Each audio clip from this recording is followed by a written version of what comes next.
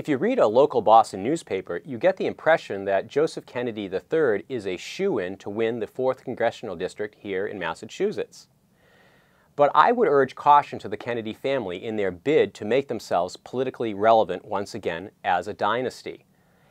And if you doubt that wisdom, well, just think of what happened to Caroline Kennedy a few years ago. She also tried to re-enter the political fray on behalf of her family. She ran as senator from the state of New York.